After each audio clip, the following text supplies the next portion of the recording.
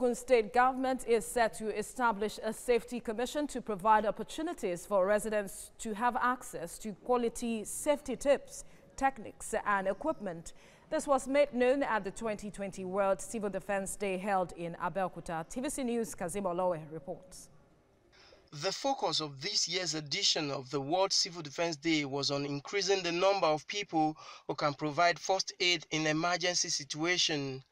The Corps in Ogun State said it has trained about 1,000 students and working on how to train up to 3,000 teachers. The idea is every family must have at least one first aider. And the Nigeria Security and Civil Defense Ogun State Command is taking upon itself to train at least a member of each family in Ogun State.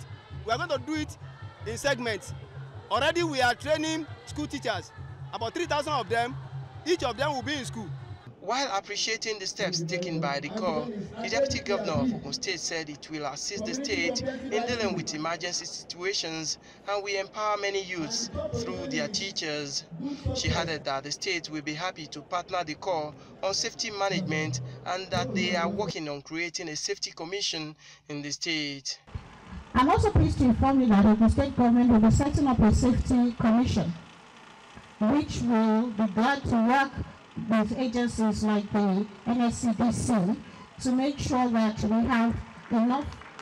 The Safety Commission will be the first point of call to be able to go around all our schools, public gatherings, public areas. The thrust of the 2020 International Civil Defense Day has to do with civil defense and emergency aiders. Now civil defense are preaching that every home there must be education for people on how to deal with emergency situations. These, they believe, will help citizens to save lives of innocent Nigerians. Kazeem Olowe, TVC News, Abeokuta.